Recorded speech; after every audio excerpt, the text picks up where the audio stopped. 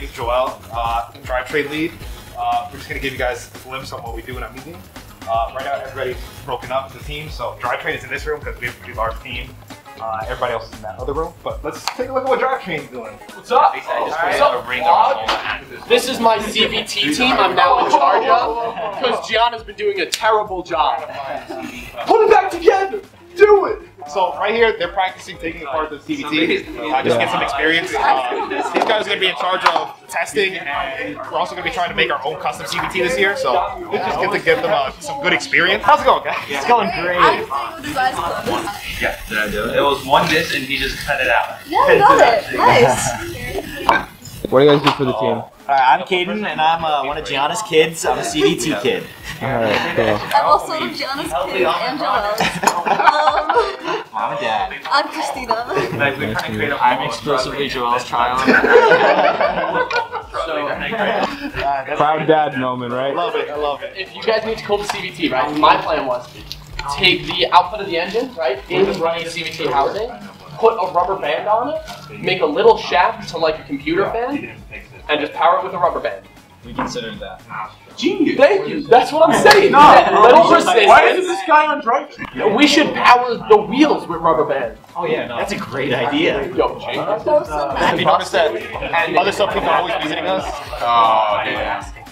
Look, electrical brakes. He's here for the drama. Look at it. What are you talking about? I'm always doing my breakfast. Mans took my seat and started eating breakfast in my Oh yeah, I found your ID. Scoop it right here.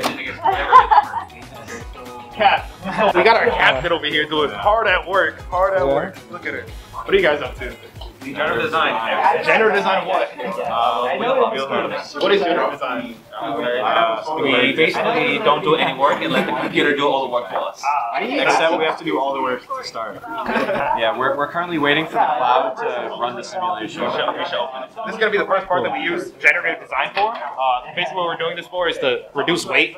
Basically it creates an optimal design for us to cut out excess material while still keeping a high factor of safety, or a satisfactory factor of safety. She loves generative design. I don't love it. I have a little experience. She loves it. Look how happy she is. So what is everybody working on right now? We are currently looking at articulation angles for our outboard CV puffs that we possibly are getting.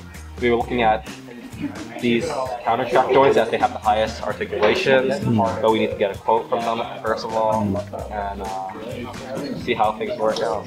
We're also looking into materials that we use for the axle, and we're right now doing just a bunch of calculations and finding materials to use.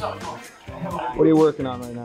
So for our new seat this year, we're going to try to custom make it ourselves. We're going to manufacture fiberglass and a couple of other things. So it requires resin, it requires a couple of layers of gel coat, it requires all the layers of fiberglass, and we're looking at that right now.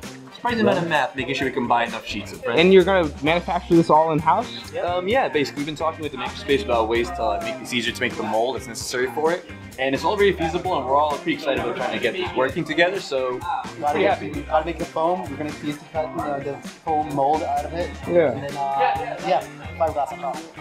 So here we got Brendan, we got Alex. They're working on our master cylinder. We're currently still discussing whether we want to do a custom master cylinder or just buy Wilwood. They're coming up with a unit price. They're going to get it to me and our design lead, and then we're going to discuss the benefits and the price comparison as well as weight.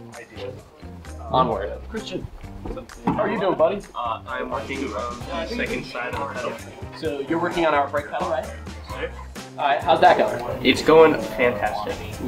I am setting up the assembly with the two pedals in it, and then I'm going to send that over to Jeremy to see what he thinks.